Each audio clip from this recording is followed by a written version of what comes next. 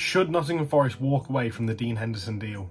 Now, it's been well reported, obviously, since the end of last season, and obviously since he got injured as well, back in January, I think it was, that Forest have always wanted to sign Dean Henderson on the permanent deal if they stayed in the Premier League. And a lot of us did think it would be a straightforward deal. Some thought it would be a complicated deal, and it is turning out to be the latter one at the moment. So we wanted to sign him permanently because we stayed in the league.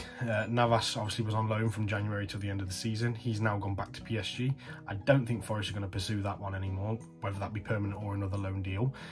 Forest are putting the feelers out and looking at other goalkeepers from abroad and in Europe, and a few of them catch our eye, some of them don't. I'm not going to go into that in this video. I can do a separate video on different transfer talk if you like, but specifically this one is about Dean Henderson. But just before we get into it, drop a like on the video and also subscribe. I'm nearly at 1,000 subscribers and trying to get there before the new season, so thank you.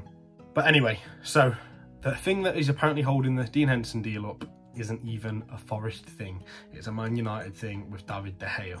So David De Gea and Man U sat down multiple times last year to discuss contract terms because his contract was ending. They agreed on a deal, they both signed it, and apparently Man U then pulled out of the deal. But now I think Man U are panicking that they can't get a goalkeeper and they're interested in Onana and Diogo Costa.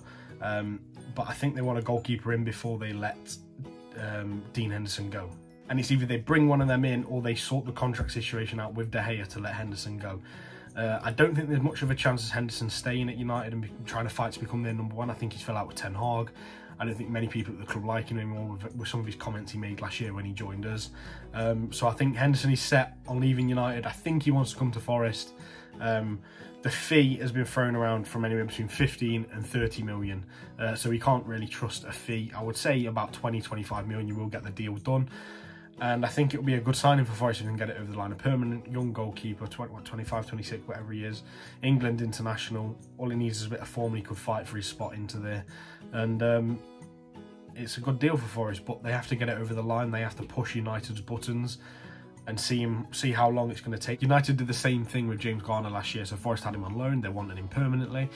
They wanted him, but obviously with Ten Hag joining the club as new manager, he wanted to see Garner. He's seen how he'd done last year on loan. Wanted to take him on pre-season on their tour, and then by the time that he made the decision he didn't want Garner anymore, Forest had already gone out and signed Freuler, Mangala and Kouyaté and players like that. So it was one of them where Forest wanted Garner, but United took too long, so Forest moved on, and it could be another one of those situations. Forest want Henderson, United are taking too long on signing a goalkeeper or sorting the hair out, whatever they're doing, and Forest then could move on to a new goalkeeper. But let me know down below in the comments what your thoughts are, whether you think Henderson's worth it, whether you think United are taking a piss a bit, and who would you go for if Henderson doesn't come through the door as our number one.